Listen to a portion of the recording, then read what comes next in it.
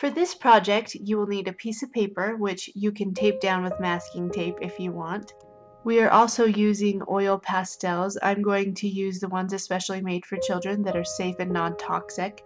The Junior Artist from Cray-Pas, made by Sakura. You'll need a pen or marker or both. I'm actually going to use the Piga Sensei pens, also made by Sakura actually. Now begin drawing and sketching out your tree.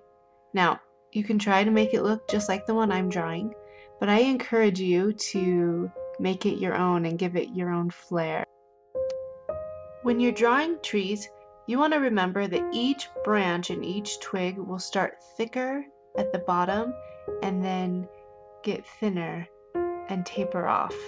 Now I'm just adding some embellishments in lines in the trunk and branches. Now I am going to draw a line around the inside of the masking tape to create a border, and then I'm going to find each sharp corner that I've drawn inside my tree, and I'm going to soften it by rounding the edges, and I'm going to give it depth by adding a little thickness to some of my lines.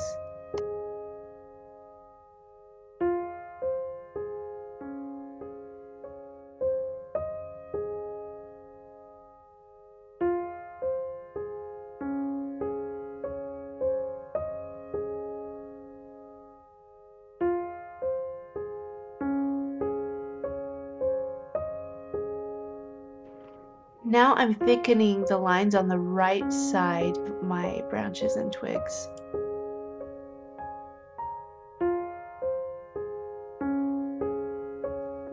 Now I am laying down some darker blue oil pastel around the shapes of my sky, and I'm going to fill in the middle with a lighter blue, and I'm blending that together just with my finger. Now I'm going to lay down different colors in each empty space between the branches. And what I'm doing is I'm choosing a primary color, red, yellow, or blue, and I am putting it in the space, and then I'm choosing secondary colors that I know is made up of that primary color. Like I know red is in purple, and I know red is in orange, and I'm going to use that as the other color I blend it with. I know that yellow is in green and yellow is in orange. I know that blue is in purple and blue is in green. So that's how I'm choosing my color combinations here. This is a great way to teach primary and secondary colors and to learn how they blend together and how they'll look. It's a great way to send a kid on a pathway to painting, and just giving them some extra tools in their belt for that. Now you get to finish it off and sign your name.